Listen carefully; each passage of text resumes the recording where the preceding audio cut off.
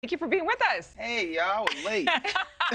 No, you were right on time. I'm on SNL time, so like being just on time is early. Actually. Exactly. You make an appearance, but obviously people know you from SNL. Yeah. You're from Chicago? I was born in St. Louis, but I grew up in Chicago in the suburbs. You know, you have to say both of those things. Chicago's like, yo, what hospital, what doctor? Yes, you know exactly. I mean? Yeah, but I saw y'all talking about double-decker planes. That's weird because the people on the lower part gonna get farted on the whole flight. Okay, see, I did. The whole flight, I fart so much on planes because it's so loud, you can't even hear it. We don't do that TMI. on TV. No, we don't do that ever. Y'all can't fart on TV? No, you can't fart anywhere. I was talking to a friend about this. I said, because I was saying, there's married couples where you leave the door open to the bathroom. Yeah. And then there's married couples where you don't even know what their fart smells like. Nah, I need you to go to another house. No, you can close the door. I'm not an open door policy type of person. When you do come to Chicago, though, what are some of the things you have to do when you come to Chicago? Well, Portillo's, which is why the farting happened. I was going to say, I thought we were going to get over that. You were trying to segue. You were trying to transition. You were trying to lead lead. everything. You were just trying to transition strong. Okay, besides The Fresh Prince, is there another skit that you really loved doing on SNL? I mean, I had a great time on the show. I think one of the things that resonated with me the most was playing Mayor Adams. That was a lot of fun. Oh my gosh! Because it incorporated everything I like doing: roasting, a political impression I could finally do that matched my voice. You know, once we had like a hood mayor, I was like, oh, that's me. That's you. Okay. I knew I could do that.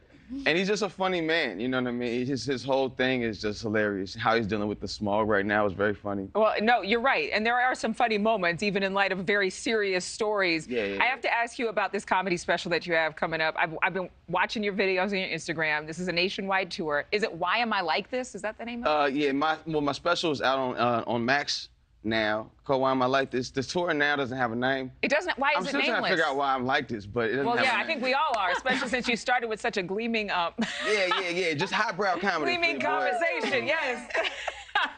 Yeah, but this one I'm just kind of like, I'm diving more into just, me as a person and how I'm looking at the world and stuff we're going through. But you've always kind of done that. You've talked about, growing up and the jokes you had, you and your brother, talking about your uncle and everything. Now, you never know how much of it is true and how much of it was actually just worked into the comedy. But you've made real life experiences part of your. Oh, he doesn't exaggerate. Chris Pratt doesn't exaggerate. Oh, I don't exaggerate at all.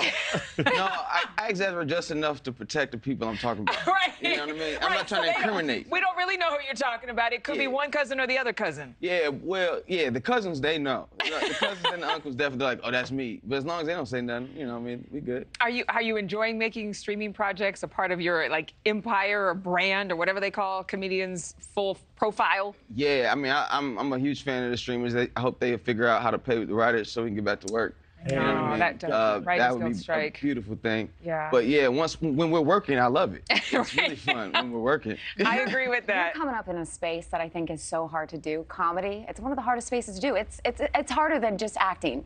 Tell all the actors that. But anybody that's watching, what's your inspiration? What would you tell them? I mean, you're 38 years old. Damn, girl, you had to put me out there like you look young.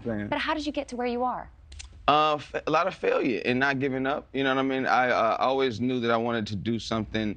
I was wanted to entertain, and I knew that was in me. I just had to figure out what lane and to know when to switch up and adjust your dream and just not get stuck on what it should look like. Yeah. But use your skill set to continue to work and hone your skills, and you'll find your path. Chris, I know you are used to doing improv. On Fridays, we do a thing called Think Fast Fridays. Oh, so we're going to throw something at you, and we want the Don't first be scared, because I watched your eyes right there. I'm never scared. Nick was a bit abrupt there, but really, this is innocent. Well, we're gonna throw some questions at you. Okay. Absolutely, Adrienne, go.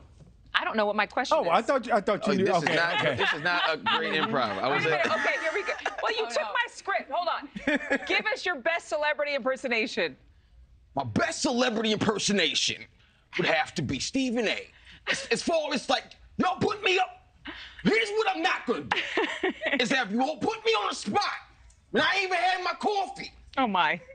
You're right on. really That was exactly Stephen A. Denver or Miami. Every one of my shows. Actually, that's what I know you the most for is Stephen A. Oh my God. No. Thank you for watching. Go to newsnationnow.com to find NewsNation on your television provider. And don't forget to click the red subscribe button below to get more of NewsNation's fact-driven, unbiased coverage.